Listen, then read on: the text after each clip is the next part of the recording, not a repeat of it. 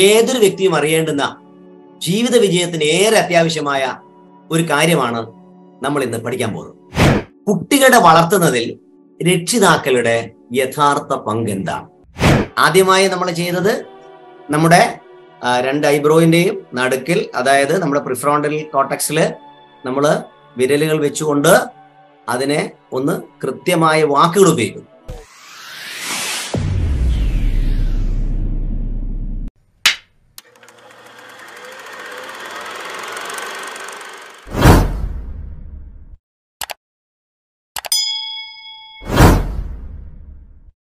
നമ്മുടെ പൊതുസമൂഹത്തിന്റെ ഏറ്റവും പ്രധാനപ്പെട്ട ഒരു ഭാഗമാണ് രക്ഷിതാക്കൾ. അവർ ഏറെ ശ്രദ്ധിക്കേണ്ടതും എന്നാൽ ശ്രദ്ധിക്കാതെ വിട്ടുപോകുന്നതുമായ ഒരു പ്രധാനപ്പെട്ട കാര്യമാണ് ഇന്ന് നമ്മൾ പഠിക്കാൻ പോകുന്നത്. ഇത് രക്ഷിതാക്കൾക്ക് മാത്രം ബാധകമല്ല, ഏതൊരു വ്യക്തിയും അറിയേണ്ടുന്ന ജീവിത വിജയത്തിന് ഏറെ അത്യാവശ്യമായ ഒരു കാര്യമാണ് നമ്മൾ ഇന്ന് പഠിക്കാൻ പോകുന്നത്. ഇന്നത്തെ വിഷയം how to build massive self esteem എന്നതാണ്. എങ്ങനെയാണ് ഏറ്റവും ഉയർന്ന രീതിയിൽ നമ്മുടെ സെൽഫ് എസ്റ്റീം നമുക്ക് ഉയർത്താൻ സാധിക്കുന്നത്? കുട്ടികളെ വളർത്തുന്നതിൽ രക്ഷിതാക്കളുടെ യഥാർത്ഥ പങ്ക് എന്താണ്? What is the role of parents in bringing up the children? ഞാനൊരു ചോദ്യം ചോദിക്കും. ഒരു രക്ഷിതാവിന് തൻ്റെ കുട്ടിയുടെ വളർച്ചയിൽ എന്തൊക്കെ സഹായങ്ങളാണ് ചെയ്യാൻ പറ്റുക? നിങ്ങൾക്കൊന്ന് ടൈപ്പ് ചെയ്യാം. നിങ്ങൾക്ക് അറിയുന്ന ഭാഷയിൽ ടൈപ്പ് ചെയ്താൽ മതി. ഞാൻ കുറച്ച് സമയം കാത്തിരിക്കാം.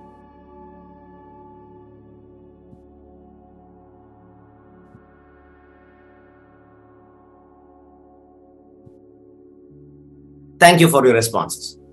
ചിലവർ ടൈപ്പ് ചെയ്തിട്ടുണ്ട്, ചിലവരുടെ മനസ്സിലൂടെ കടന്നുപോയിട്ടുണ്ട്. അത് പ്രധാനപ്പെട്ട കാര്യങ്ങൾ, ഒന്ന് ഭക്ഷണം കൊടുക്കണം എന്നുള്ളതാണ്. അവർക്ക് ആഹാരം കൊടുത്തേ പറ്റും.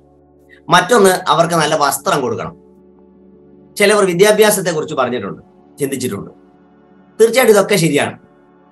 എന്നാൽ ഞാൻ പറയുന്നത്, അവർക്ക് നമ്മൾ കൊടുക്കേണ്ട ഏറ്റവും പ്രധാനപ്പെട്ട കാര്യം എന്ന് പറയുന്നത് അവരിലെ സെൽഫ് എസ്റ്റീം വളർത്താൻ സഹായിക്കുക എന്നുള്ളതാണ്.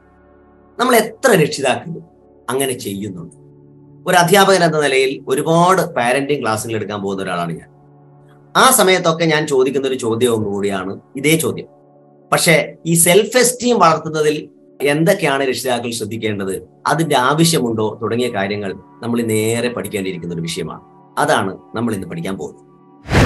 എന്താണ് സെൽഫ് എസ്റ്റീം? അതിനെങ്ങനെയാണ് നമ്മൾ മലയാളത്തിൽ ഒന്ന് മനസ്സിലാക്കുക? ഓരോ വ്യക്തിയുടെയും അവനവനെ കുറിച്ചുള്ള ചിന്തകളും വികാരങ്ങളും കൂടിച്ചേരുന്നതിനെയാണ് സെൽഫ് എസ്റ്റീം അഥവാ ആത്മാഭിമാനം എന്ന് പറയുന്നത്. നമ്മൾ കുട്ടികളുടെ സെൽഫ് എസ്റ്റീം വളർത്തുക എന്ന ലക്ഷ്യത്തോടു കൂടി മുന്നോട്ട് പോകുമ്പോൾ ആദ്യം ആലോചിക്കേണ്ടത്, ഓരോരുത്തരും, ഞാനടക്കം, അവരവരുടെ സെൽഫ് എസ്റ്റീം എങ്ങനെയാണ് പരമാവധി ഉണ്ടാക്കേണ്ടത് അല്ലെങ്കിൽ തിരിച്ചറിയേണ്ടത് എന്നാണ്. അതായത് മറ്റുള്ളവരെ നമ്മൾ എന്തെങ്കിലും ഒന്ന് പഠിപ്പിക്കുമ്പോൾ അത് നമുക്കുണ്ട് എന്ന് ഉറപ്പുവരുത്തണം. അപ്പോൾ നമ്മൾ ഏതൊരാളോട് ഈ സെൽഫ് എസ്റ്റീം വളർത്താൻ വേണ്ടി പറയുമ്പോഴും അവനവന്റെ സെൽഫ് എസ്റ്റീം എത്രത്തോളം വളർത്താൻ അവനവന് പറ്റും, അതിനെന്തൊക്കെയാണ് ചെയ്യേണ്ടത് എന്ന് പഠിക്കേണ്ടിയിരിക്കുന്നു. അതിന് 3 കാര്യങ്ങളാണ് നമ്മൾ ശ്രദ്ധിക്കേണ്ടത്. ഒന്ന്, നമ്മുടെ ഓരോരുത്തരുടെയും സെൽഫ് എസ്റ്റീം എങ്ങനെ പരമാവധി റേസ് ചെയ്യാം. How we can raise our self esteem maximum. രണ്ടാമത്തെ കാര്യം, നമ്മുടെ മനസ്സുമായി നമ്മൾ എങ്ങനെയാണ് സംഭാഷണം ചെയ്യുന്നത്. How we are talking to our mind. അതിന് സെൽഫ് ടോക്ക് എന്ന് പറയും. ഇതുമായി ബന്ധപ്പെട്ട ഒരു വീഡിയോ നമ്മൾ ചെയ്തിട്ടുണ്ട്, സെൽഫ് ടോക്ക്. മൂന്നാമത്തത്, നമ്മൾ ഈ ചിന്തിക്കുന്ന ഏതൊരു കാര്യവും ഏതൊരു ലക്ഷ്യവും അതിന്റെ യഥാർത്ഥ ബോധത്തിലെത്തുമ്പോൾ അല്ലെങ്കിൽ മാനിഫെസ്റ്റ് ചെയ്യാൻ എന്തൊക്കെയാണ് നമ്മൾ ചെയ്യേണ്ടത്. ഇതൊക്കെ ഇന്റർ കണക്റ്റഡ് ആണ്. സെൽഫ് എസ്റ്റീം എന്നത് നമ്മൾ പരമാവധി മനസ്സിലാക്കാനും അപ്ലൈ ചെയ്യാനും തുടങ്ങുമ്പോൾ തന്നെ നമുക്ക് ഈ പറയുന്ന കാര്യങ്ങളൊക്കെ നേടിയെടുക്കാൻ പറ്റും. എന്നിട്ട് വേണം അത് കുട്ടികളിലേക്ക് വളർത്തിയെടുക്കാൻ. നമ്മുടെ വെബിനാർ സ്ഥിരമായി കാണുന്ന പലരും ചിലപ്പോൾ ഫോൺ ചെയ്തൊക്കെ സംസാരിക്കാറുണ്ട്. അവർ പറയും, സാർ, നമ്മൾ ഈ വെബിനാറിൽ പറയുന്ന പല കാര്യങ്ങളും നമുക്ക് ഒരുപാട് സമയം എടുത്തല്ലേ ചെയ്യാൻ പറ്റും, നമ്മുടെ ഒരു ആയുസിന്റെ ഒരു വലിയ ഭാഗം തന്നെ അതിനു വേണ്ടി ചെലവഴിക്കേണ്ടി വരില്ലേ എന്നൊക്കെ ചോദിക്കാറ്. എന്നാൽ ഇവിടെ ഈ സെൽഫ് എസ്റ്റീമായി ബന്ധപ്പെട്ട് നമ്മൾ ഇന്ന് പഠിക്കാൻ പോകുന്ന കാര്യം പഠിക്കാൻ നിങ്ങൾ വിചാരിക്കുന്ന ഒരുപാട് സമയമൊന്നും വേണ്ട. നിങ്ങളത് ഗൗരവമായി മനസ്സിലാക്കി ഒരു 5 മിനിറ്റ് കൊണ്ട് നിങ്ങൾക്കിത് ചെയ്തെടുക്കാവുന്നതേ ഉള്ളൂ. ഞാൻ വളരെ ഉറപ്പിച്ച് പറയുന്നു, നിങ്ങളിത് ആത്മാർത്ഥമായി ശ്രമിക്കുകയാണെങ്കിൽ വളരെ കുറഞ്ഞൊരു സമയം കൊണ്ട് നമുക്ക് ഈ പറയുന്ന കാര്യങ്ങൾ നേടിയെടുക്കാൻ സാധിക്കും. നമ്മുടെയൊക്കെ മനസ്സ് എങ്ങനെയാണ് പ്രവർത്തിക്കുന്നത്? അതൊരു പ്രത്യേക മെത്തേഡ് ഉണ്ട്. അതെന്താന്ന് വെച്ചാൽ, എന്താണോ നമ്മൾ മനസ്സിനെ കൊടുക്കുന്നത് അതിനെ, ആ ചിന്തകളെ യാഥാർത്ഥ്യമാക്കി തീർക്കുകയാണ് മനസ്സ് ചെയ്യുന്നത്. അപ്പോൾ നമ്മൾ ഓരോരുത്തരും എവിടെയാണ് ശ്രദ്ധിക്കേണ്ടത്? എന്താണോ മനസ്സിന് കൊടുക്കേണ്ടത് അതിൽ ശ്രദ്ധിക്കണം. You have to think about your thoughts, what you are giving to the mind. അതനുസരിച്ചുള്ള റിസൾട്ടുകൾ മൈൻഡ് തന്നോളൂ. വളരെ ശ്രദ്ധിക്കേണ്ട കാര്യം, നമ്മൾ എന്താണ് മൈൻഡിന് കൊടുക്കുന്നത്, ഏത് തോട്ട്സ് ആണ് കൊടുക്കുന്നത് എന്ന് ശ്രദ്ധിക്കുക. അപ്പോൾ എന്താണ് മനസ്സ് ചെയ്യുന്നത്? നിങ്ങൾ ഓരോ ദിവസവും എന്തൊക്കെ ചിന്തകളാണ് മനസ്സിന് കൊടുക്കുന്നത് അവയൊക്കെ തന്നെ യാഥാർത്ഥ്യമാക്കി തീർക്കുകയാണ് മനസ്സ് ചെയ്യുന്നത്. ഒരു വ്യക്തി ഒരു ഇന്റർവ്യൂവിന് പോകുന്നതായി സങ്കല്പിക്കാം. ആ ഇന്റർവ്യൂവിന് പോകേണ്ട ദിവസം ആ വ്യക്തിയുടെ ചിന്തകൾ, ആ വ്യക്തി ഇങ്ങനെയുള്ള ചിന്തകളാണ് കൊടുക്കുന്നത് വിചാരിച്ചോ. എത്രയോ ആൾക്കാർ വരുന്ന ഇന്റർവ്യൂ ആണ്. എനക്കാണെങ്കിൽ അതിൽ വിജയിക്കാനുള്ള വലിയ കഴിവൊന്നുമില്ല, ഇവരുടെ ഇടയിൽ ഞാൻ പരാജയപ്പെടുകയുള്ളൂ തുടങ്ങിയ ഒരു ചിന്ത കൊടുത്തു കഴിഞ്ഞാൽ മനസ്സ് അതുപോലെ റിസൾട്ട് തരും. ഈ കക്ഷി കൊടുക്കുന്ന നിർദ്ദേശം എന്തായിരിക്കും? നീ ഇന്റർവ്യൂവിന് പോകാതിരിക്കത്തക്ക വിധത്തിലുള്ള എല്ലാ പ്രവർത്തനങ്ങളും മനസ്സ് ചെയ്യും. ചിലപ്പോൾ അസുഖം ഉണ്ടാവും, ചില തരത്തിലുള്ള ശാരീരിക പ്രശ്നങ്ങളൊക്കെ അവൻ ഉണ്ടാക്കി കൊടുക്കും. എന്നാൽ അതേ വ്യക്തി തന്നെ തന്റെ മനസ്സിനൊരു മെസ്സേജ് കൊടുക്കുകയാണ്, അല്ലെങ്കിൽ ഒരു തോട്ട് കൊടുക്കുകയാണ്, ഈ ഇന്റർവ്യൂവിന് ജയിക്കേണ്ട എല്ലാ ക്വാളിഫിക്കേഷനും എനിക്കുണ്ട്, അതിന്റെ ക്വാളിറ്റി ഉണ്ട്, അതോടൊപ്പം തന്നെ ഞാനതിന് പറ്റിയ ഒരാളാണ് എന്ന് പറയുന്ന തരത്തിലുള്ള പോസിറ്റീവായ കുറെ കാര്യങ്ങൾ പറയുമ്പോൾ എന്താ സംഭവിക്കുക? ആ ഇന്റർവ്യൂവിൽ പങ്കെടുക്കാനുള്ള മെസ്സേജുകൾ ഉണ്ടാവും. ആ ഇന്റർവ്യൂവിൽ വിജയിക്കേണ്ട എല്ലാ കാര്യങ്ങൾ ചെയ്യാൻ ആ മനസ്സ് ആ വ്യക്തിയെ സഹായിക്കും. ഇവിടെ ഈ മനസ്സിന് കൊടുക്കുന്ന ചിന്തകളാണ് യാഥാർത്ഥ്യമായി വരുന്നത് എന്ന് ബോധിപ്പിക്കാൻ ഒരു ഉദാഹരണം പറഞ്ഞു എന്ന് മാത്രം. നമ്മുടെ മനസ്സിന്റെ വളരെ പ്രധാനപ്പെട്ട മറ്റൊരു പ്രത്യേകതയാണ് ഇനി നമ്മൾ പഠിക്കേണ്ടത്. നമ്മുടെ മനസ്സിന്, നമ്മൾ ആ മനസ്സിലേക്ക് കൊടുക്കുന്ന ചിത്രങ്ങൾ, ആ ചിത്രങ്ങളെ മനസ്സിന് മനസ്സിലാവുന്ന ഭാഷയിലേക്ക് മാറ്റുന്ന വർണ്ണങ്ങൾ, നമ്മളതിനെ വർണ്ണിക്കുമല്ലോ, ആ വേർഡുകൾ, ആ വാക്കുകൾ, ഇതൊക്കെ വളരെ പ്രധാനപ്പെട്ടവയാണ്. അതനുസരിച്ച്, അതായത് മനസ്സിന് ഇത് മനസ്സിലാവുന്ന ഒരു ഭാഷയുണ്ട്, ആ ഭാഷയ്ക്ക് വലിയ പ്രാധാന്യമുണ്ട്, വാക്കുകൾക്കൊക്കെ വലിയ പ്രാധാന്യമുണ്ട്. ഞാനൊരു അനുഭവം പറയാം. ഈ അടുത്ത കാലത്താണ് ഞാൻ ഡ്രൈവിംഗ് പഠിക്കണമെന്നൊരു തീരുമാനമെടുത്തത്. ഇത്രയും കാലം ഞാൻ വിചാരിച്ചുകൊണ്ടിരുന്നത് ഡ്രൈവിംഗ് വളരെ ബുദ്ധിമുട്ടുള്ള കാര്യമാണ്, അപകടങ്ങൾ എപ്പോഴും വരാം തുടങ്ങിയ സ്വാഭാവികമായ ഒരു മനുഷ്യനുണ്ടാവുന്ന എല്ലാ ചിന്തകളായിരുന്നു എനിക്കുണ്ടായിരുന്നത്. അപ്പോഴാണ് എൻ്റെ ഒരു സുഹൃത്തിന്റെ നിർബന്ധം എന്ന് പറയാം, എൻ്റെ ഒരു കൂടെയുള്ള അധ്യാപകന്റെ നിർബന്ധം എന്ന് പറയുമെങ്കിൽ പോലും അങ്ങനെ ഒരു ഡ്രൈവിംഗ് പഠിക്കുക എന്നുള്ള ഒരു ലക്ഷ്യം എൻ്റെ മനസ്സിലേക്ക് ഞാൻ കൊടുത്തു. നോക്കണം, ആദ്യം ഞാൻ കൊടുത്ത ചിത്രങ്ങളും വാക്കുകളും ഞാൻ നേരത്തെ പറഞ്ഞു കഴിഞ്ഞു. അങ്ങനെ അവിടെ ഒരു ഡ്രൈവിംഗ് സ്കൂളിൽ ചേർന്നു. അതിൻ്റെ ഒരു ലേണേഴ്സ് ടെസ്റ്റ് ഒക്കെ വേണമല്ലോ, അതൊക്കെ പാസ്സായി. അങ്ങനെ ഞാൻ ആദ്യം ബൈക്കിന്റെ ഇരുചക്രമാണ് തുടങ്ങിയത്. അതിനുശേഷമാണ് 4 ചക്രം തുടങ്ങിയത്. അതിങ്ങനെ പോകുമ്പോൾ എൻ്റെ മനസ്സിലുണ്ടായിരുന്ന ചിത്രങ്ങൾ, ഇത് എന്തുകൊണ്ടാണ് എവിടെയെങ്കിലും പോയി ഇടിക്കും, അങ്ങനെ അപകടം വരും, അങ്ങനെയുള്ള ചിത്രങ്ങൾ കൊടുത്തിരുന്ന ഒരാളായിരുന്നു ഞാൻ. അങ്ങനെ ഡ്രൈവിംഗ് പഠിക്കാൻ തുടങ്ങി. സ്വാഭാവികമായി ഏതൊരാൾക്ക് പോകുന്ന പോലെ എല്ലാ സംശയങ്ങളും എനിക്കുണ്ടായിരുന്നു. പക്ഷേ ഞാൻ കൊടുത്തൊരു മെസ്സേജ് കുറച്ച് മാറ്റി. മേ ബി ഇതെല്ലാവരും പഠിക്കുന്നതല്ലേ, എന്തുകൊണ്ട് എനിക്ക് പറ്റില്ല? അങ്ങനെയൊക്കെയുള്ള ചില ചിത്രങ്ങളൊക്കെ ഞാൻ മാറ്റി മനസ്സിന് കൊടുക്കാൻ തുടങ്ങി. അങ്ങനെ ഡ്രൈവിംഗ് തുടങ്ങി. അവരുടെ എല്ലാ സഹായം ഉണ്ടാവും, കോച്ചസിന്റെ. പക്ഷെ അതിനിടയിൽ ഒരിക്കലും ഞാൻ വീണ് കഴിഞ്ഞപ്പോഴാണ് എനിക്ക് മനസ്സിലായത്, ഇത് ഇത്രയേ ഉള്ളൂ, വലിയ പ്രശ്നങ്ങളൊന്നുമില്ല, ഇത് വീഴാതെ ആരും എഴുന്നേക്കില്ല. അവിടെ ഞാൻ കൊടുത്ത വേർഡ്സ് മാറ്റി. അല്ല, എനിക്കിനി പറ്റില്ല എന്ന് പറഞ്ഞ് തിരിച്ചു വരല്ലേ ഇത്. അങ്ങനെ ഞാൻ ആ വേർഡുകൾ അല്ലെങ്കിൽ ആ പിക്ചർ മാറ്റി ഞാൻ നന്നായി ഡ്രൈവ് ചെയ്യുന്ന ചിത്രങ്ങൾ കൊടുക്കാൻ തുടങ്ങി. ഇപ്പോൾ അതിന്റെ പ്രോസസ്സിലാണ്. എനിക്ക് തന്നെ അത്ഭുതം ഉണ്ടാക്കുന്ന വിധത്തിൽ 2 ചക്രവും 4 ചക്രവും ഒക്കെ എനിക്ക് ഓടിക്കാൻ പറ്റും. ഇതിവിടെ എന്താണ് ഞാൻ വരുത്തിയ മാറ്റം? ഞാൻ കൊടുത്ത പിക്ചർ മാറ്റി ഞാൻ നന്നായി ഡ്രൈവ് ചെയ്യുന്ന ഒരാളായി എന്നെ പിക്ചറൈസ് ചെയ്തു. അതിനെ പറ്റി എൻ്റെ മനസ്സിന് മനസ്സിലാകുന്ന ഭാഷയിൽ ഞാൻ കമ്മ്യൂണിക്കേറ്റ് ചെയ്യാൻ തുടങ്ങി. ഇത് വലിയ റിസൾട്ട് ഉണ്ടാക്കി. ഇവിടെ ഞാൻ ഈ പറഞ്ഞ തിയറി ഒന്ന് മനസ്സിലാക്കാൻ എൻ്റെ ഒരു ഉദാഹരണം പറഞ്ഞു എന്ന് മാത്രം. ഓരോരുത്തർക്കും അവരുടേതായ ഒരു ഉദാഹരണങ്ങളിലൂടെ ഇത് മനസ്സിലാക്കിയെടുക്കാൻ പറ്റും. നമ്മൾ കൊടുക്കുന്ന ചിത്രങ്ങൾ, ആ ചിത്രങ്ങൾക്ക് അനുയോജ്യമായ ഭാഷ, മനസ്സിന് മനസ്സിലാവുന്ന ഭാഷ എന്നിവയൊക്കെ വളരെ പ്രധാനപ്പെട്ടവയാണ്. ഞാൻ ഈ പറഞ്ഞതിലുള്ള ഭാഷ അതൊന്നുകൂടെ ഞാൻ ആവർത്തിക്കാം. അതായത് മനസ്സോട് നമ്മൾ പറയുന്നൊരു ഭാഷയുണ്ടല്ലോ, ആ പദങ്ങൾ, അതിൻ്റെ ആ വർണ്ണനകൾ, ഇതൊക്കെ വലിയ പ്രധാനപ്പെട്ടവയാണ്. അത് മനസ്സിന് വളരെയധികം മനസ്സിലാവുന്ന രീതിയിൽ വേണം നമ്മൾ പറയുന്നത്. ലാംഗ്വേജ് ഇസ് വെരി ഇമ്പോർട്ടൻറ്റ് എന്നാണ് ഞാൻ പറഞ്ഞത്. മനസ്സിന്റെ അടുത്ത ഒരു പ്രത്യേകത ഞാൻ പറയാം. ആ പ്രത്യേകത ഇതാണ്: നമുക്ക് ഫെമിലിയറായ, പരിചയമായ കാര്യങ്ങൾ ചെയ്യാൻ മാത്രമേ മനസ്സ് ശ്രമിക്കൂ. അൺഫെമിലിയർ അല്ല, അപരിചിതമായ ഒരു കാര്യത്തിലേക്കും ഇടപെടാൻ മനസ്സ് സമ്മതിക്കില്ല. ഒരു ഉദാഹരണം കൊണ്ട് മനസ്സിലാക്കാം. നമുക്ക് സ്ഥിരമായി നമ്മൾ പോകുന്ന സ്ഥലം ഉണ്ടാവും, അവിടെ പോകാൻ നമുക്ക് ഒരു ബുദ്ധിമുട്ടില്ല, മനസ്സ് വലിയ ഇഷ്ടമായിരിക്കും. പക്ഷെ പുതിയൊരു സ്ഥലത്തേക്കാണ് നമ്മൾ പോകേണ്ടി വരുമ്പോൾ നമുക്ക് ആകെ പ്രശ്നമാവും. മനസ്സതിന് ഇഷ്ടപ്പെടില്ല. ഇത് ഞാൻ ടൂറ് പോകുന്ന കാര്യമല്ല പറഞ്ഞത്. ടൂർ എന്ന് പറയുന്നത് എല്ലാവർക്കും വലിയ ഇഷ്ടമുള്ള കാര്യമാണ്. ഞാൻ പറഞ്ഞത് മറ്റു പല കാര്യങ്ങൾക്കുള്ള യാത്രകളാണ്. അതോടൊപ്പം തന്നെ ഇപ്പോൾ എൻ്റെ ഒരു പേഴ്സണൽ എക്സ്പീരിയൻസ് ഷെയർ ചെയ്യാം. ഇപ്പൊ നമ്മുടെ ഈ TV പോയിന്റിന്റെ ഇംഗ്ലീഷ് പഠനവുമായി ബന്ധപ്പെട്ടിട്ട് ഒരുപാട് ആൾക്കാർ ജോയിൻ ചെയ്യാറുണ്ട്. സൂമാണ് പ്ലാറ്റ്ഫോം. അങ്ങനെ വരുമ്പോൾ അതിൽ അവർക്ക് ഉണ്ടാകുന്ന ഒരു പ്രശ്നം എന്താണെന്നറിയോ? ഒരു അൺഫെമിലിയാരിറ്റിയാണ്. കാരണം പരിചയമില്ലാത്ത ആൾക്കാർ, പരിചയമില്ലാത്ത ഗ്രൂപ്പ്, അവിടെയൊക്കെ പഠിക്കാൻ അവർക്ക് വലിയ ബുദ്ധിമുട്ടായി. പക്ഷെ ക്രമേണ അവർ അതിലേക്ക് വന്ന് കുറച്ച് ദിവസങ്ങൾ കഴിയുമ്പോൾ അവർ ഫെമിലിയർ ആവും. ഇപ്പൊ ഈ വെബിനാർ എടുത്ത് നോക്കിയാൽ തന്നെ സ്ഥിരമായി വരുന്ന ഒരുപാട് പ്രേക്ഷകരുണ്ട്. അവർക്ക് യാതൊരു ബുദ്ധിമുട്ടില്ലാതെ വന്ന് ജോയിൻ ചെയ്യും. എന്നാൽ പുതുതായി വരുന്നവർക്ക് ഒരു പ്രശ്നം ഉണ്ടാവും. ഇതെങ്ങനെയാണ്, എന്തായിരിക്കും എന്നുള്ള കുറെ കൺഫ്യൂഷൻസ് ഉണ്ടാവും. മനസ്സ് സമ്മതിക്കില്ല. ഇത് നമ്മുടെ നിത്യജീവിതത്തിലേക്ക് ചില ഉദാഹരണം പറഞ്ഞു എന്ന് മാത്രം. നിങ്ങൾ നിങ്ങളുടെ ജീവിതത്തിൽ എടുത്ത് നോക്കിയാൽ മതി. ഫെമിലിയർ ആയ കാര്യങ്ങൾക്ക് വേണ്ടി പ്രവർത്തിക്കാൻ മനസ്സിന് വലിയ ഇഷ്ടമായിരിക്കും. അൺഫെമിലിയർ ആയ കാര്യം അല്ലെ അപരിചിതമായ കാര്യങ്ങൾക്ക് വേണ്ടി പ്രവർത്തിക്കാൻ, പുതുതായ കാര്യങ്ങൾക്കൊന്നും മനസ്സിന് ഇഷ്ടമല്ല എന്നുള്ള കാര്യം കൂടി ഓർക്കുക. അതൊന്നുകൂടെ ഒന്ന് ഭംഗിയായി നമുക്ക് മനസ്സിലാക്കണമല്ലോ. അതിനുവേണ്ടി പറയാം. ഇപ്പൊ ഒരാൾ പറയാണ്, I am smart, I am kind, I am fascinating, I am compelling. ഇങ്ങനെ ഇതെല്ലാം പോസിറ്റീവായ വാക്കുകളാണ്. I am good. ഇങ്ങനെ പറഞ്ഞുകൊണ്ടിരിക്കുമ്പോൾ ആ വാക്കുകൾ നമ്മൾ ഫെമിലിയർ ആവുകയും നമ്മുടെ മനസ്സിന് അത് ഒരു കൃത്യമായ പിക്ചറായിട്ട് കിട്ടുകയും ചെയ്യും. നിങ്ങളെക്കുറിച്ചുള്ള നല്ല ചിന്തകൾ വരും. ഇവിടെ ശ്രദ്ധിക്കേണ്ട ഒരു കാര്യം, അതായത് അൺഫെമിലിയർ ആയ പല കാര്യങ്ങളും ഫെമിലിയർ ആകുന്ന വാക്കുകൾ നമ്മൾ പറഞ്ഞുകൊണ്ടേയിരിക്കണം. അതുകൊണ്ടാണ് ഈ പോസിറ്റീവ് അല്ല അഫർമേഷൻസ് ഒക്കെ പറയണമെന്ന് പറയാനുള്ള കാര്യം ഇതാണ്. ഇനി മറ്റൊരു കാര്യം, ഈ മനസ്സിന്റെ മറ്റൊരു പ്രത്യേകത, ഈ കൺഫ്യൂഷൻ ഇതിന് പറ്റില്ല. ഉദാഹരണത്തിന് ഒരാൾ പറയാണ്, ഐ ആം ഗുഡ്, ഞാൻ നല്ലവനാണ്. ഉടനെ അതേ കക്ഷി എന്നെ പറയാണ്, ഞാൻ അത്ര നല്ലവനാണോ? അപ്പൊ ഒരു കൺഫ്യൂഷൻ വന്നു, ഒരു കോൺഫ്ലിക്റ്റ് വന്നു.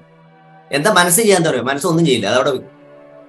അതുകൊണ്ട് നിങ്ങൾ കൊടുക്കുന്ന ആ വേർഡ്സ് അല്ലെങ്കിൽ ആ പിക്ചറിന്റെ കണക്കായ വേർഡ്സ് ആണ് ഞാൻ പറഞ്ഞു വരുന്നത്. അത് പെർഫെക്റ്റ് ആയിട്ട് ഏതെങ്കിലും ഒന്നായിരിക്കണം. കൺഫ്യൂഷനോ കോൺഫ്ലിക്റ്റോ പാടില്ല. അതുകൊണ്ടാണ് പറയുന്നത്, നമുക്ക് നല്ല നേട്ടങ്ങളാണ് ജീവിതത്തിൽ എല്ലാവർക്കും ആവശ്യം.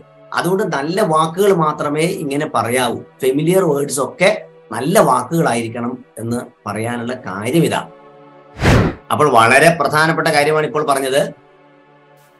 ഫെമിലിയർ ആക്കുന്ന വാക്കുകൾ ഏറ്റവും പോസിറ്റീവായ കാര്യങ്ങളായിരിക്കും. അതാണ് ഞാൻ നേരത്തെ പറഞ്ഞ I am good, I am kind തുടങ്ങി.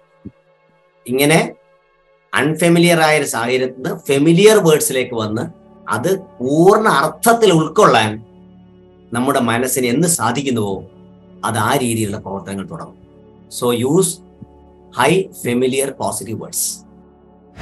സ്വാഭാവികമായും നമ്മുടെ ധാരണ, ഒരാൾ അയാളെ കുറിച്ച് തന്നെ ഞാൻ I am kind, I am good എന്നൊക്കെ പറയുമ്പോൾ ഇവരെന്തൊരു അഹങ്കാരം പറയുന്നതായിട്ട് നമുക്ക് തോന്നാറുണ്ട്. ഈ മനസ്സിനെ കുറിച്ച് പഠിക്കുകയാണെങ്കിൽ അത് തെറ്റല്ല. അത് മനസ്സിലാക്കാൻ ഒന്നും കൂടെ വിശദീകരിക്കാം. നമ്മൾ ഒരു ലൈൻ വരയ്ക്കുക, നേർ ലൈൻ. ആ ലൈനിന്റെ ലെഫ്റ്റ് സൈഡ് ഇൻസെക്യൂർ, ഭയം ഉണ്ടാക്കുന്ന വികാരം. അതിന്റെ എക്സ്ട്രീം റൈറ്റ് എൻഡ് നമുക്ക് എറഗൻസ് അല്ലെങ്കിൽ ഓവർ കോൺഫിഡൻസ് എന്ന് പറയാം. ഈ രണ്ട് അവസ്ഥകളിലാണ് നമുക്ക് ഉണ്ടാവുക. ഒന്ന് ഭയം, ഒന്ന് അമിതാത്മവിശ്വാസം. നമ്മൾ ഇത് രണ്ടിലുമല്ല പോകേണ്ടത്. അതിന് നടുക്ക് കോൺഫിഡൻസ് എന്നൊരു അവസ്ഥയുണ്ട്. ഈ കോൺഫിഡൻസ് ഉള്ള അവസ്ഥയിലാണ് നമ്മൾ സ്വയം പ്രൈസ് ചെയ്യേണ്ടത്, അല്ലാതെ രണ്ട് എക്സ്ട്രീം എൻഡിലും അല്ല. ഈ സെൽഫ് കോൺഫിഡൻസ് അല്ലെങ്കിൽ കോൺഫിഡൻസ് നമ്മളിങ്ങനെ വർദ്ധിപ്പിക്കുന്ന വാക്കുകൾ പറയുന്നത് ഈ തലത്തിൽ നിന്നുകൊണ്ടായിരിക്കണം. അപ്പോഴാണ് നമ്മുടെ സെൽഫ് എസ്റ്റീം വർദ്ധിക്കുന്നത്. അതായത് എറഗൻസ് അല്ലെങ്കിൽ ഇൻസെക്യൂരിറ്റി, ഇതിന്റെ മധ്യഭാഗത്താണ് ആത്മവിശ്വാസം കൊണ്ട് നമ്മൾ സ്വയം പറയേണ്ടത്. I M good, I M kind, I can do that തുടങ്ങിയ പറയുമ്പോൾ അത് ആ കോൺഫിഡൻസ് ഇൻക്രീസിങ് സെഷനിലാണ് വർക്ക് ചെയ്യുക. അപ്പൊ അവിടെയാണ് സെൽഫ് എസ്റ്റീം വർദ്ധിക്കുന്നത്. നമ്മൾ ഓർക്കേണ്ട ഒരു കാര്യമുണ്ട്, ഈ സെൽഫ് എസ്റ്റീം എന്നത് നമ്മുടെ ഉള്ളിൽ നിന്ന് വരേണ്ട ഒന്നാണ്. അത് പുറമെ നേടുന്ന വരുന്നതല്ല. അത് ഓരോ വ്യക്തികളുടെയും ഉള്ളിൽ നിന്ന് വരുന്ന ഒന്നാണ് എന്ന കാര്യം കൂടി ഓർമ്മിക്കണം. മനസ്സിന്റെ അപാരമായ അടുത്ത കഴിവിനെ കുറിച്ചാണ് പറയുന്നത്. നിങ്ങൾ ഒരു ബിലീഫ് ഉണ്ടാക്കിയാൽ ആ ബിലീഫിനെ റിയൽ ആക്കി മാറ്റാൻ മനസ്സ് ശ്രമിക്കും. ബിലീഫ് എന്ന് പറഞ്ഞാൽ വിശ്വാസം. അപ്പൊ ആ വിശ്വാസം നമുക്ക് വളരെ പോസിറ്റീവ് ആണെങ്കിൽ പോസിറ്റീവ് റിസൾട്ടും, നെഗറ്റീവ് ആണെങ്കിൽ നെഗറ്റീവ് റിസൾട്ടും ഉണ്ടാക്കും. ഇതുമായി ബന്ധപ്പെട്ട കുറച്ചുകൂടെ കാര്യങ്ങൾ പറയാം. നമ്മളൊരു ലാഡർ, ഒരു ഏണിയെ സങ്കല്പിക്കാം.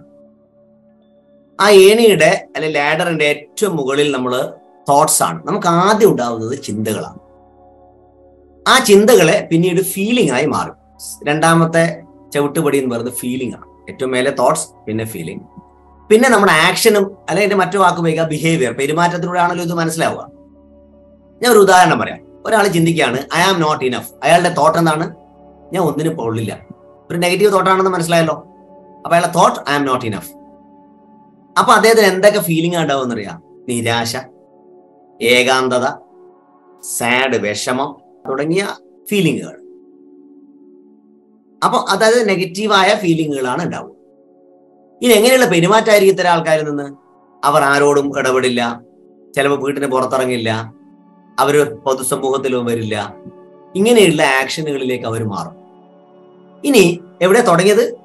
ഐ ആം നോട്ട് ഇനഫ്, ഞങ്ങൾക്കൊന്നിനും കൊള്ളില്ല എന്ന തോട്ട്സിൽ നിന്നാണ്. അത് ലേശം മാറ്റുന്നു, നോട്ടങ്ങ് മാറ്റുന്നു. ഐ ആം ഇനഫ്, എനിക്ക് പറ്റും. ഓട്ടോമാറ്റിക്കലി എന്താ സംഭവിക്കാന്നറിയോ? മനസ്സതിന്റെ പണി തുടങ്ങും. ഫീലിങ്സ് മാറും. ഹാപ്പി, വളരെ സന്തോഷം.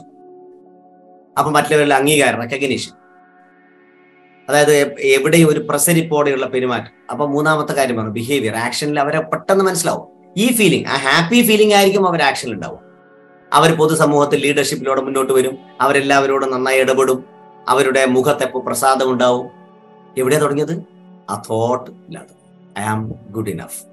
നേരത്തെ ആദ്യം ഐ ആം നോട്ട് ഇനഫ് എന്നാണ്, ഇപ്പോൾ ഐ ആം ഗുഡ് ഇനഫ്. അപ്പൊ ഒരു ചെറിയ തോട്ട് മാറ്റുമ്പോൾ, അതായത് വിശ്വാസം കൊണ്ട് മാറ്റുമ്പോൾ, അതനുസരിച്ചുള്ള റിയാലിറ്റിക്ക് വേണ്ടി നമ്മുടെ മനസ്സ് പ്രവർത്തിക്കുമെന്ന് കാണിക്കാൻ ഒന്ന് വിശദമായി പറഞ്ഞു എന്ന് മാത്രം. അപ്പൊ നമ്മൾ നേരത്തെ പറഞ്ഞതുപോലെ നമുക്ക് ആദ്യം വേണ്ടത് വിശ്വാസമാണ്. പോസിറ്റീവായ വിശ്വാസം. എനിക്കത് ശരിയാക്കാൻ പറ്റും, അല്ലെങ്കിൽ ഞാൻ വിജയിക്കും തുടങ്ങിയ വിശ്വാസം. ഈ വിശ്വാസം ഉണ്ടായിക്കഴിഞ്ഞാൽ അടുത്ത സ്റ്റെപ്പ് എന്ന് പറയുന്നത് ക്ലാരിറ്റിയാണ്. അത് വളരെ ക്ലിയർ ആയിട്ട് എന്താണ് നാം നേടുന്നത് എന്നുള്ള ബോധ്യം വേണം. ആ ക്ലാരിറ്റിക്ക് വലിയ പ്രാധാന്യമുണ്ട്. നമ്മൾ എന്താണോ അച്ചീവ് ചെയ്യാൻ പോകുന്നത് അതിന്റെ വ്യക്തമായ ക്ലിയർ ആയ ഒരു ചിത്രം നമ്മൾ കൊടുക്കാൻ പറ്റണം. അതിനുശേഷം നമ്മളിത് പ്രാക്ടീസിലേക്ക് ഇറങ്ങണം. നമുക്കറിയാലോ, ആക്ഷൻ ആണ് റിസൾട്ട് ഉണ്ടാക്കുന്നത്. അല്ലാതെ വെറുതെ ആശയങ്ങൾ ഒരിക്കലും റിസൾട്ട് ഉണ്ടാകില്ല. ആക്ഷൻ ആണ് റിസൾട്ട് ഉണ്ടാക്കുന്നത്. അപ്പൊ 3 കാര്യമാണ്. നമ്മൾ ആ ബിലീഫ് ഉണ്ടാവുക, അതിനുശേഷം ഒരു ക്ലാരിറ്റി കൊടുക്കുക, അതിന് മൂന്നാമതിൽ ആക്ഷനിൽ ഇറങ്ങുക. നമ്മുടെ ചുറ്റുപാട് നോക്കിയാൽ മനസ്സിലാവും, ഒരുപാട് ടാലന്റ് ഉള്ള, കഴിവുള്ള ആൾക്കാരുണ്ട്. പക്ഷെ അവരും ഒന്നും തന്നെ വലിയ വിജയം നേടിയിട്ടുണ്ടാവില്ല. ഇതിന് കാരണം അവർ അത് വിശ്വസിക്കുന്നില്ല എന്നുള്ളതാണ്. ഇനി അവർക്കത് വിശ്വസിക്കാൻ പറ്റുന്നില്ലെങ്കിൽ അവരോട് നിങ്ങൾക്കത് പറ്റുമെന്ന് പറയാൻ ഒരാളുമില്ല എന്നത് മറ്റൊരു ദുരന്തമാണ്. ഇവിടെ അങ്ങനെ നമുക്ക് ആൾക്കാരുടെ ശക്തിയെ ഉണർത്താൻ സാധിക്കുകയാണെങ്കിൽ അത്ഭുതങ്ങൾ ഉണ്ടാക്കാൻ പറ്റും ലോകത്ത്. അങ്ങനെ ആരൊക്കെ അത്ഭുതം ഉണ്ടാക്കിയിട്ടുണ്ടോ അവരൊക്കെ ഈ പ്രോസസ്സ് കടന്നു പോയവരാണ്. ഒന്നുകിൽ അവർ സ്വയം വിശ്വാസത്തിലായിരിക്കും, അല്ലെങ്കിൽ ആരെങ്കിലും പറഞ്ഞിട്ടായിരിക്കും. അപ്പൊ ഈ ടാലന്റ് മാത്രം കൊണ്ട് ഒരു കാര്യമില്ല. ആ ടാലന്റിലുള്ള വിശ്വാസവും തുടർന്നുള്ള ക്ലാരിറ്റിയും തുടർന്നുള്ള ആക്ഷനുമാണ് ഏറ്റവും പ്രധാനമെന്നാണ് പറഞ്ഞതിന്റെ ചുരുക്കം. ഈ മനസ്സിനെ ഈ പ്രോസസ്സിലൂടെ കടത്തിവിടാനുള്ള ചില എക്സസൈസുകളെ കുറിച്ച് പറഞ്ഞുതരാം. ആദ്യമായി ചെയ്യേണ്ടത്, നമ്മുടെ 2 വിരൽ, ഈ 2 വിരലുകൾ എടുക്കുക. എന്നിട്ട് നമ്മുടെ 2 ഐബ്രോസിന്റെ നടുക്ക്, നമ്മുടെ പ്രിഫ്രോണ്ടൽ കോർട്ടക്സിന്റെ മുകളിൽ വെക്കുക. എന്നിട്ട് നമുക്ക് എന്താണോ നമ്മൾ നേടേണ്ടതിനെ കുറിച്ച് പറയാം. പക്ഷെ വളരെ ശ്രദ്ധിക്കേണ്ട ഒരു കാര്യമുണ്ട്. ഐ ആം വിഷിങ് അല്ലെങ്കിൽ ഐ ആം ഡ്രീമിങ് എന്നൊന്നും ഉപയോഗിക്കരുത്. പകരം ഇങ്ങനെ വെച്ചിട്ട് പറയേണ്ടത് ഐ റിക്വയർ ഇറ്റ്, എനിക്ക് നേടിയേ പറ്റൂ. ഐ ആം ഇൻസിസ്റ്റിങ് ഇറ്റ്, ഞാൻ അതിനു വേണ്ടി തന്നെ പ്രവർത്തിക്കും എന്നർത്ഥത്തിൽ. I am giving it to myself, ഞാൻ അത് എനിക്ക് വേണ്ടി സമർപ്പിക്കുന്നു. ഇങ്ങനെയുള്ള വാക്കുകളാണ് ഉപയോഗിക്കേണ്ടത്, അങ്ങനത്തെ വാക്യങ്ങളാണ് ഉപയോഗിക്കേണ്ടത്. അപ്പൊ നേരത്തെ പറഞ്ഞ വിഷും ഡ്രീമും വാണ്ടും ഒന്നും പാടില്ല. ഇത് വളരെ ശ്രദ്ധിക്കേണ്ട കാര്യമാണ്. എന്നിട്ടാണ് നമ്മൾ ആക്ഷനിലേക്ക് ഇറങ്ങുന്നത്. ഇനി നമ്മൾ ചെയ്യേണ്ടത്, ഈ 2 കൈയും ഇതുപോലെ പിടിക്കുക. അതിനുശേഷം അതിനെ നമ്മളൊന്ന് ഉറപ്പിക്കുകയാണ് ചെയ്യുന്നത്. ഒരു ക്ലാരിറ്റിയോടുകൂടി ഉറപ്പിക്കുന്നു, കോഡിങ്ങിലൂടെ. അതായത് നമ്മുടെ ബ്രെയിനിലേക്ക് അല്ലെ മൈൻഡിലേക്ക് അത് ഉറപ്പിക്കുന്നു എന്ന് പറയാറുണ്ട്. അതങ്ങനെ ആ പ്രോസസ്സാണ് ഇനി ചെയ്യേണ്ടത്. അപ്പൊ എന്ത് ചെയ്യണം? നമ്മൾ ഒരു മെഡിറ്റേഷൻ മൂഡില് അത് മുഴുവൻ വിഷ്വലൈസ് ചെയ്യുക. നിങ്ങൾ അച്ചീവ് ചെയ്യേണ്ടത് എന്താണ്, അതിനെന്തൊക്കെ ചെയ്യണം, അതിൻ്റെ ഒരു ഡീപ് ബ്ലൂ പ്രിന്റ് നമുക്ക് കൃത്യമായി വിഷ്വലൈസ് ചെയ്ത് ഒരു കോഡിങ്ങിലൂടെ ഉറപ്പിക്കുക നമ്മുടെ മനസ്സിൽ. അതിനാണ് ഈ പ്രോസസ്സ് ചെയ്യേണ്ടത്. ആദ്യം പ്രിഫ്രോണ്ടൽ കോർട്ടക്സ് ടച്ച് ചെയ്ത് പറഞ്ഞ കാര്യങ്ങൾ നമ്മൾ കൂടുതൽ വിഷ്വലൈസേഷനിലൂടെ അതിനെ ഒന്ന് പ്രിന്റ് ചെയ്യുക, ഒന്ന് ക്ലാരിറ്റി കൊടുക്കുക. അതാണ് നമ്മൾ ചെയ്യേണ്ടത്. ഇവിടെ ശ്രദ്ധിക്കേണ്ട ഒരു കാര്യമുണ്ട്. നമ്മുടെ ലിമിറ്റിംഗ് ബിലീഫിനെ മുഴുവൻ ഒന്ന് ബ്ലോക്ക് ചെയ്യണം. നമ്മുടെ ഏറ്റവും വലിയ ശത്രുവാണ് ലിമിറ്റിംഗ് ബിലീഫ്. എനിക്കാവില്ല എന്ന് ചിന്തിക്കുന്ന വിശ്വാസമില്ലേ, അതിനെ പൂർണ്ണമായും ബ്ലോക്ക് ചെയ്യുക, അതിനെ ഇല്ലാതാക്കുക. എന്നിട്ട് വേണം ഈ പ്രോസസ്സിലേക്ക് കൂടുതൽ ആഴ്ന്നിറങ്ങാൻ. അതുകൂടി വളരെയേറെ ശ്രദ്ധിക്കണം. അപ്പോൾ നമ്മൾ എന്തൊക്കെയാണ് ചെയ്യേണ്ടത്? ആദ്യമായി നമ്മൾ ചെയ്തത് നമ്മുടെ രണ്ട് ഐബ്രോയിന്റെയും നടുക്കിൽ, അതായത് നമ്മുടെ പ്രിഫ്രോണ്ടൽ കോർട്ടക്സിൽ നമ്മൾ വിരലുകൾ വെച്ചുകൊണ്ട് അതിനെ ഒന്ന് കൃത്യമായ വാക്കുകൾ ഉപയോഗിക്കുന്നു. രണ്ടാമത് അതിനെ മെഡിറ്റേഷനിലൂടെ അത് കോഡ് ചെയ്ത് അവിടെ ഉറപ്പിക്കുന്നു, അതിന്റെ ക്ലാരിറ്റി കൊടുക്കുന്നു. മൂന്നാമത് അതിനെ തകർക്കുന്ന വിധത്തിൽ എല്ലാ ലിമിറ്റിംഗ് ബിലീഫിനെയും നമ്മൾ ഇല്ലാതാക്കും. ലിമിറ്റിംഗ് ബിലീഫിനെ നമ്മൾ ബ്ലോക്ക് ചെയ്യുന്നു. അതാണ് ഈ 3 കാര്യങ്ങളും 3 സ്റ്റെപ്പുകളായി പറഞ്ഞത്. നമ്മൾ ഓരോ രക്ഷിതാവും ശ്രദ്ധിക്കേണ്ടത് നമ്മുടെ സംഭാഷണങ്ങൾ കുട്ടികളേറെ സ്വാധീനിക്കുന്നു എന്ന് തിരിച്ചറിയണം. അവരുടെ സെൽഫ് എസ്റ്റീമിനെ അത് ബാധിക്കുന്നു എന്ന് തിരിച്ചറിയണം. ഉദാഹരണമായി ഒരു അച്ഛനും അമ്മയും പറയാണ്, അത് എനിക്ക് പറ്റില്ല, അല്ല മോനെ എനിക്കത് പറ്റില്ല, നീ അത് ചെയ്യരുത്. ഇംഗ്ലീഷിൽ പറഞ്ഞ ഐ കാൺട്ട്, യു കാൺട്ട് എന്നൊക്കെ നമ്മൾ പറയല്ലോ. അങ്ങനെ പറയുന്നത് കേൾക്കുന്ന ഒരു കുട്ടി അവൻ അങ്ങനെയുള്ളൊരു മാനസികാവസ്ഥ രൂപവൽക്കരിക്കും. അവന്റെ സെൽഫ് എസ്റ്റീം അങ്ങനെ ആയിരിക്കും, അവനൊന്നും ചെയ്യില്ല. നേരെ മറിച്ച് നമ്മൾ തുടർച്ചയായി അവരോട് പറയാണ്, മകൻ എനിക്കത് പറ്റും. അതേപോലെ അവനവനും ഓരോ ദിവസവും അത് ചെയ്യുന്നതായി കുട്ടി കാണുകയും എനിക്കത് പറ്റും, അതുകൊണ്ട് നിനക്കും അത് പറ്റും എന്ന് മക്കളോട് പറയുന്ന രക്ഷിതാക്കളാണെങ്കിൽ അവരിൽ അത്തരത്തിലുള്ള ഒരു സെൽഫ് എസ്റ്റീമാണ് രൂപവൽക്കരിക്കുന്നത്. ആ രൂപവൽക്കരിക്കപ്പെടുന്ന സെൽഫ് എസ്റ്റീം നമ്മുടെ സംഭാഷണത്തിന്റെ സ്വാധീനം അതിൽ ഉണ്ട് എന്ന കാര്യം നമ്മൾ തിരിച്ചറിയാണ് വേണ്ടത്. അപ്പോൾ ഓരോ രക്ഷിതാവും ശ്രദ്ധിക്കേണ്ട കാര്യം ഇതാണ്: നമ്മൾ എന്താണ് പറയുന്നത്, എങ്ങനെയാണ് പറയുന്നത് നമ്മുടെ കുട്ടികളുടെ മുമ്പിൽ വെച്ച്, അത് അവന്റെ ശബ്ദമായി മാറും. അത്തരത്തിലായിരിക്കും അവൻ വളർന്നാൽ മറ്റുള്ളവരോട് പെരുമാറുന്നത്.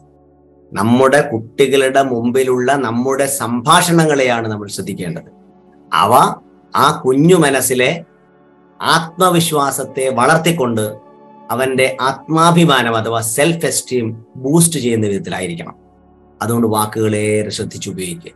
ഓരോ രക്ഷിതാവും ഒരു 3 കാര്യങ്ങളാണ് ഈ പറഞ്ഞ രീതിയിൽ ശ്രദ്ധിക്കേണ്ടത്. ഒന്ന് ആവർത്തിക്കുന്നത് മാത്രം. ഒന്ന്, എങ്ങനെയുള്ളൊരു സാഹചര്യമാണ് നമ്മൾ വീട്ടിൽ ഉണ്ടാക്കുന്നത്. കുട്ടികളെ വളർത്തുമ്പോൾ ശ്രദ്ധിക്കേണ്ടത് അവരുമായിട്ടുള്ള അവർക്ക് ആ വീട്ടിലെ സാഹചര്യം എങ്ങനെയാണ്, അത് പോസിറ്റീവാണ്, അവരെ സെൽഫ് എസ്റ്റീം വർദ്ധിപ്പിക്കുന്നതാണ്. രക്ഷിതാക്കൾ പരസ്പരമുള്ള സംഭാഷണം എങ്ങനെയുള്ളതായിരിക്കണം, നേരത്തെ പറഞ്ഞ പോലെ അതും സെൽഫ് എസ്റ്റീം വർദ്ധിപ്പിക്കുന്നതാണ്. മൂന്നാമത്, ആ കുട്ടിയോട് നമ്മൾ സംസാരിക്കുമ്പോൾ ആ ഭാഷ അവരുടെ സെൽഫ് എസ്റ്റീം വർദ്ധിപ്പിക്കുന്നതാണ്. ഇങ്ങനെയുള്ള 3 കാര്യങ്ങളും നമ്മൾ ഏറെ ശ്രദ്ധിച്ചു വേണം ഉപയോഗിക്കാൻ. അത് ഏതൊരു വിദ്യാർത്ഥിയുടെ ഏതൊരു കുട്ടിയുടെയും ഈ പറഞ്ഞ ആത്മാഭിമാനം അഥവാ സെൽഫ് എസ്റ്റീം വർദ്ധിപ്പിക്കാൻ ഉതകുന്ന തരത്തിലായിരിക്കണം. ഇത്രയും സമയം പറഞ്ഞതിന്റെ ഒരു ചുരുക്കം പറയാം. ഇത്രയും കാര്യങ്ങൾ, അതായത് സെൽഫ് എസ്റ്റീം വർദ്ധിപ്പിക്കാനുള്ള പ്രോസസ്സിനെ കുറിച്ച് മാത്രമാണ് പറഞ്ഞത്. നമ്മുടെ മനസ്സിന്റെ അതിശക്തമായ കഴിവിനെ കുറിച്ചാണ് പറഞ്ഞത്. അങ്ങനെ ചെയ്യുമ്പോൾ ഉണ്ടാവുന്ന പ്രോസസ്സിൽ എന്താണ്? ആദ്യമായി നമ്മൾ ബിലീഫ്, വിശ്വാസം. അപ്പൊ പിന്നീട് അത് ചെയ്യേണ്ട പ്രോസസ്സിൽ പറഞ്ഞത് ആ 2 വിരലുകൾ നമ്മുടെ 2 ഐബ്രോയുടെ നടുക്ക് പ്രിഫ്രോണ്ടൽ കോർട്ടക്സിൽ ടച്ച് ചെയ്തുകൊണ്ട് പറയണം, I require it, I am insisting it, I am giving it to myself. ഇങ്ങനെ 3 കാര്യങ്ങൾ നമ്മൾ പറയുന്നു. അത് ശക്തമായി നമ്മൾ പറയുന്നു. അതിനുശേഷം 2 കൈകളും കൂടെ ഈ അവസ്ഥയിൽ വെച്ചിട്ട് നമ്മൾ ഈ നേരത്തെ പറഞ്ഞ കാര്യങ്ങൾ ഒന്നും കൂടെ ക്ലാരിറ്റിയോടുകൂടി വിഷ്വലൈസ് ചെയ്യുന്നു. അതിനെ കോഡിങ്ങിലൂടെ ഉറപ്പിക്കുന്നു. നമ്മൾ നേടിയതായി വിശ്വസിക്കുന്നു. ഈ പ്രോസസ്സ് വളരെ ഇമ്പോർട്ടൻ്റ് ആണ്. മൂന്നാമത്, ഏറ്റവും നമ്മൾ ശ്രദ്ധിക്കേണ്ടത് ആ ലിമിറ്റിംഗ് ബിലീഫ് ഉണ്ടല്ലോ, ആ നമ്മളെ കെട്ടിയിരിക്കുന്ന ചങ്ങല, അത് പൊട്ടിക്കുക. ഇതിനെക്കുറിച്ച് തന്നെ ഒരു വെബിനാർ നമ്മൾ ചെയ്തിട്ടുണ്ട്. ആ ലിമിറ്റിംഗ് ബിലീഫൊക്കെ മാറ്റിവെച്ച് നമുക്കിത് സാധിക്കുമെന്ന ഊർജ്ജസ്വലമായ ഒരു വിശ്വാസം ഉണ്ടാക്കുക. ഇനി ഏറ്റവും കൂടുതൽ ശ്രദ്ധിക്കേണ്ടത് ഈ സെൽഫ് എസ്റ്റീം നമ്മുടെ എങ്ങനെയാണ് വളർത്തേണ്ടതെന്നാണ് പറഞ്ഞത്. ഇനിയാണ് നമ്മൾ കുട്ടികളെ കുറിച്ച് ചിന്തിക്കേണ്ടത്. കുട്ടികളാണ് നാളത്തെ നമ്മുടെ എല്ലാം അവർ തന്നെയാണ്. അവരെ വളർത്തുമ്പോൾ ഈ പറയുന്ന സെൽഫ് എസ്റ്റീം ഇല്ലാത്ത ഒരു കുട്ടിയും ഈ ലോകത്തുണ്ടാവരുത്. അങ്ങനെ അവരുടെ കഴിവുകൾ മാത്രം പുറപ്പെടുവിക്കുക, അല്ല അവരുടെ കഴിവിന്റെ പരമാവധി എത്താൻ പറ്റുന്ന ആൾക്കാരാണ് ആ കുട്ടികൾ. പക്ഷെ അവരെ നെഗറ്റീവായ വാക്കുകൾ പറഞ്ഞുകൊണ്ട് അവരുടെ ആ ലിമിറ്റിംഗ് ബിലീഫ് എന്ന് പറയുന്നതിനെ വളർത്തുന്നതിന് പകരം അത് ഇല്ലാതാക്കുന്ന വിധത്തിലുള്ള ശക്തമായ പ്രവർത്തനങ്ങൾ രക്ഷിതാക്കളുടെ ഭാഗത്തുണ്ടാവണം. രക്ഷിതാക്കളുടെ മാത്രം പോരാ, അധ്യാപകരും സമൂഹവും ഒക്കെ ഇങ്ങനെ ചിന്തിക്കണം. എല്ലാവരുടെയും ശക്തികളെ പുറത്തെടുക്കാൻ കഴിയുന്ന വിധത്തിൽ ഒരു അസാമാന്യമായ രൂപകൽപ്പനയാണ് ഓരോ മനുഷ്യ ശരീരം. ആ മനസ്സിനെ കുറിച്ചൊന്ന് മനസ്സിലാക്കുക. എന്നിട്ട് ആ സെൽഫ് എസ്റ്റീം അത് എത്രത്തോളം ഉയർത്തുന്നുവോ ആ സമൂഹം അത്രയും ഉണരും. ആ വ്യക്തി ഉണരും, ആ സമൂഹം ഉണരും. ഈ തിരിച്ചറിവുണ്ടാവട്ടെ എല്ലാവർക്കും.